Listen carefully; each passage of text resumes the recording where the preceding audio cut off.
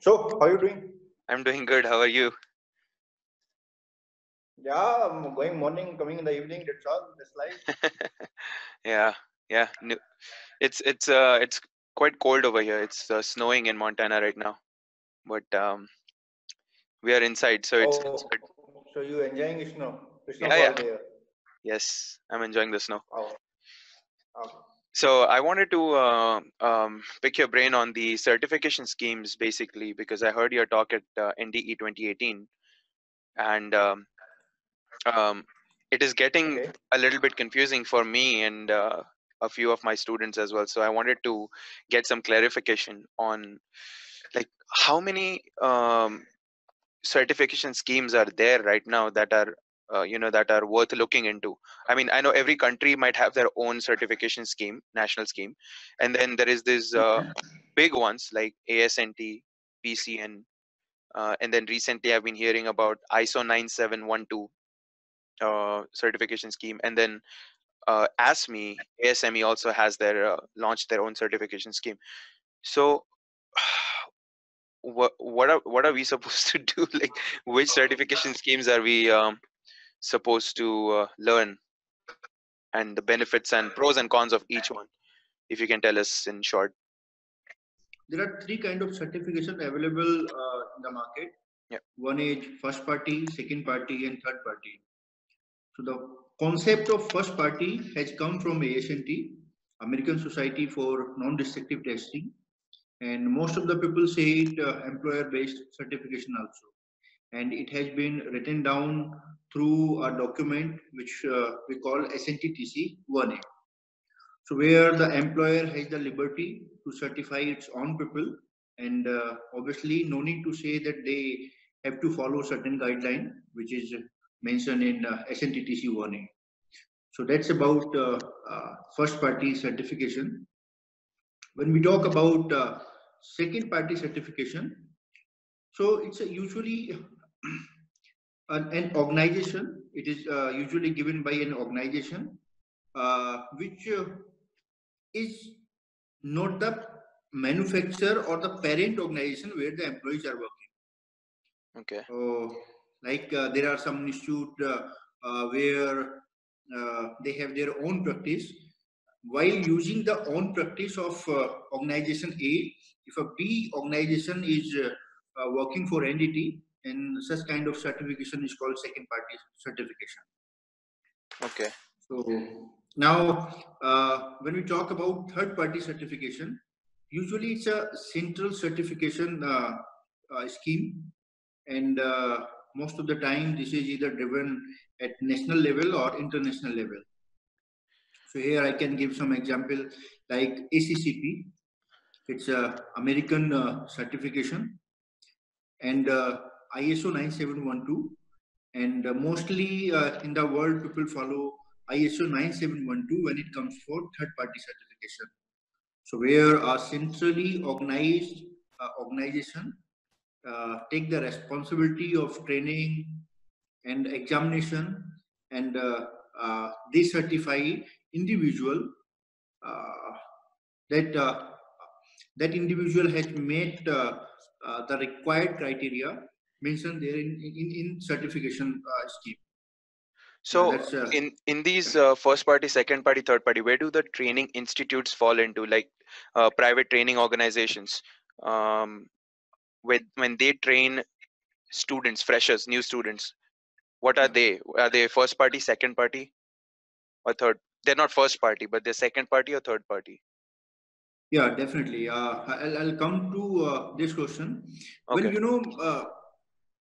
when they are giving the certification as per centrally certifying body, like scheme, we call it ISO 9712.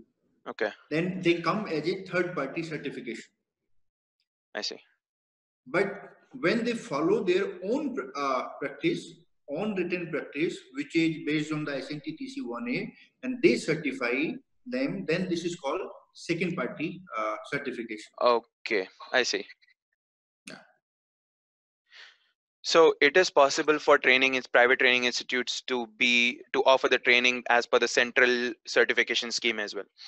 So Yes. okay, so what about PCN? Where does PCN fall into these three? Yes.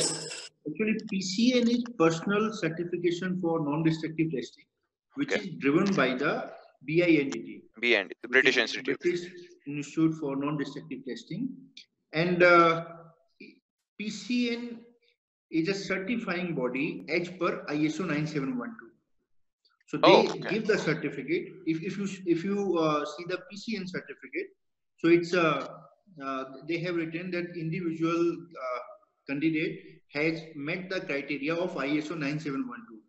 So PCN actually gives the certificate as per ISO 9712 scheme. Okay. So Yeah, a training institute that has the AQB, the authorized qualifying body, and the authorized testing body for PCN, they become the third party certification exactly, testers. exactly.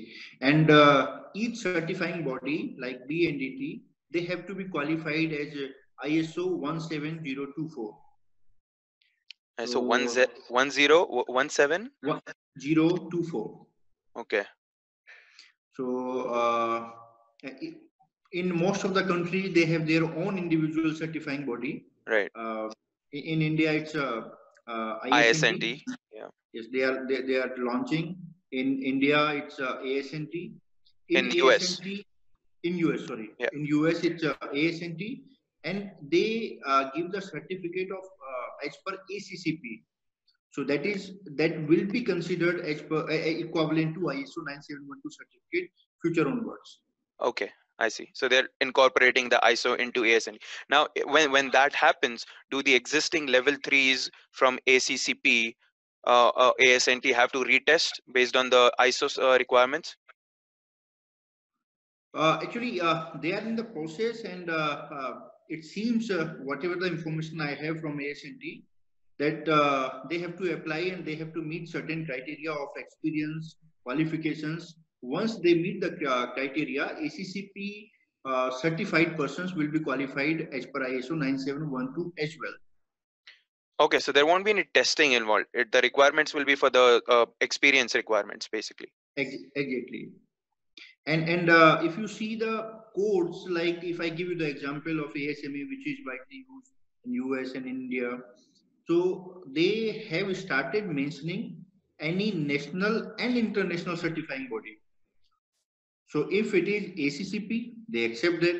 If this is ISO 9712, they accept that. But when people started talking that when already ISO 9712 is available, then why to go for ACCP? So I see. ASNT came with the idea that in future onwards, it will be equivalent to ISO 9712. Okay, I see. Yeah. So one of the basic questions I have is, let's say there's a student who is getting into NDT right now, beginning, start, Mhm. Mhm. and they have all these choices, different schemes. So what is the best way to get certified in NDT? Is it better to go to a training institute that offers ISO 9712 training, or PCN, or now even ASNT training, or is it better to join an employer and then employers prefer to train them as per SNTTC 1A? Actually, it's a very tricky question. Uh, so I'll try to simplify this. Uh, if a candidate wants to work independently, then this third party certification should be a choice. Okay, if the And if candidate wants to work independently. Okay, independently, then third party certification should be his obvious choice. I see. But if a person wants to work in a specific organization and that organization has got a good name, I see. good trainers, good facility for examination, then first party certification is good. So here the choice of career where individual candidate is going uh, should be the criteria to opt one of these. Okay, I see. Um, and as far as from the employer side is concerned, let's say I'm the service company. Um, what should I prefer? Should I prefer to hire candidates who already have the certificates from training institutes like ISO 9712 training institutes, or should I prefer to have a SNTTC 1A scheme inside my organization, and then hire trainers and instructors to train my employees on that scheme? Again, it depends where you are going to provide the services. If you are going to provide the services where the client requires that there must be a third party certification with the candidates who are going to work there, then obviously it should be third party. Okay. But if they give the relaxation that if you are certifying your own guys and they can work here, then first party should be the preference. So Okay. basically, it depends what is the application of your service. Okay. Now, is that dependent on the region where the technician is working? Is it like in Europe, this is the rule, or in India, this is the rule, or in US, this is the rule, or is it again dependent on the client within the country? Yeah, it mostly depends on clients. Okay. Like when we talk about India and when we talk about power industry, in India there is a regulation, we call it IBR, Indian Boiler Regulation. So they simply ask the candidate must be level 2. So in that case, if person is from first party, person is from third party, it is immaterial to them. But when we work for ASME, and ASME asked us that candidate must be uh, qualified as per employer. It doesn't matter whether he is from third Third party party. or first party. Then the choice should be uh, first party certification. Got it. So it depends on clients. Okay. Got it. Makes sense. So now, coming to the newest certification scheme that I've been hearing is the ASME is coming up with ANDE. Yes, Like, right. so what is that? Why did they come up with another certification scheme? Why not these centralized? What's missing with these ISO 9712 that they had to come up with their own? No, it's not that something was missing with ISO 9712. They wanted to have their own certification scheme where the requirement uh, would be aligned to ASME.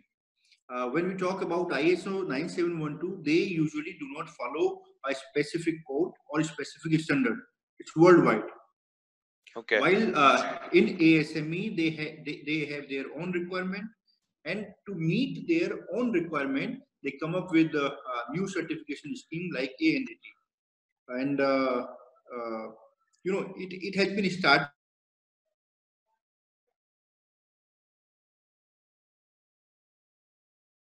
I think I lost you. Hold on. I'm not able to hear you. Yes, this is okay. It's working. okay. Uh, so basically, it's about the requirement. So they have introduced this AND concept with nuclear first. Okay.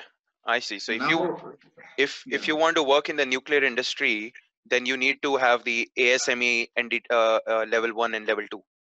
No, not need to be. That is the one choice. Other Okay. than person can be from ISO 9712 and person can be from first party, like based on written Employer practice. based. Yes. Okay. So now if I'm a current ASNT level 3 Mm-hmm. and I want to become um, ASME level 3, do I have to appear for the exams, or is it again just experience based? Okay. So basically, your question is, uh, being ASNT entity level 3, can you work as a NDT level 3 for ASME, right? Correct. Okay. Here, the first thing I would like to say, ASME has adopted the terminology of NDE.